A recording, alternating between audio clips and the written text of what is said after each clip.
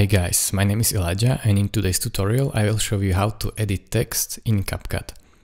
So it's very simple guys. First thing you need to do is add some text to your video. So this is my video, and in order to add a text you will need to go to this text tab, add a text, and then on this plus icon, default text. Now this layer will appear and you can move it like this and apply it on entire clip by dragging this right side of the clip to the end. As you can see, this text is now on the entire clip. If I want to move it around, I can always do that just with my mouse, holding and moving it wherever I like.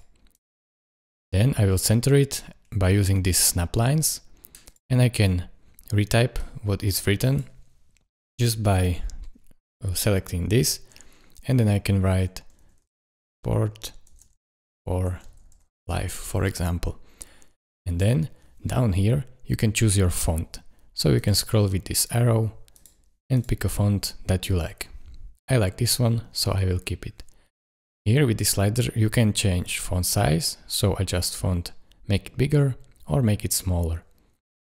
Here you can make it bold, as you can see, or you can underline it or make it italic. Then you can change the color right here, and you have available all colors that you can think of. Then down here you have some presets, so I will go through them. As you can see, these are quick presets that you can apply to your text in order to make it stand out without a lot of work. Then when you scroll a little bit down, you can see spacing. Here you can adjust your character spacing, so make the letters go together or apart when you write number higher than 0. Then you can adjust line spacing. So for example, if I have more lines, then I can adjust the spacing between my lines. Then you have alignment. So let's say you want to align the text to left, to center, or to right, or you can align it vertically as well. Then you have position and size. So here you can adjust scale as well. Then you can adjust position, X and Y axis. X axis is from left to right, Y axis is from top to bottom.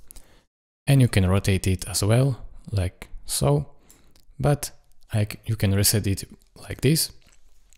I recommend to doing this position and rotate like this in this tab, just holding by your mouse and dragging it and rotating with this button. As you can see, it will write you on top what degrees did you rotate it in. Then when you scroll down a little bit more, you can see blend mode. So you can change the opacity, for example, to 56, and the text will slowly disappear. Then down here you have a stroke, so we can pick color of your stroke, for example, blue, and then thickness of your stroke. Then you have background, so let's say pick a background color. As you can see, I can pick yellow, for example, and now the background is yellow. I can pick opacity of my background, so let's say 50%, and I can do rounded rectangles, so it will round it my corners of the background. As you can see, it is rounded right here, and right here as well. Then another thing you can do is adjust height of the background, width of the background separately, and after that down here you have a glow.